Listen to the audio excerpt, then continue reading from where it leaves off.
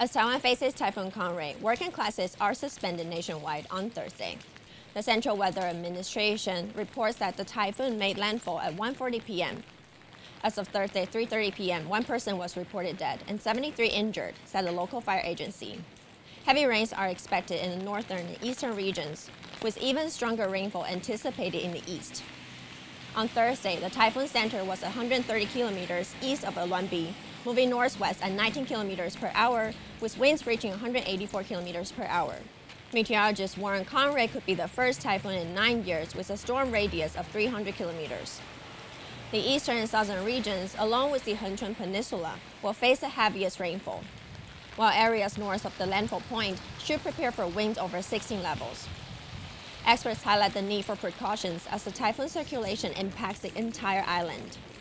The public is advised to stay indoors unless necessary, prioritizing safety during the severe weather. This is Isabel Wan in Taipei for TVBS World Taiwan.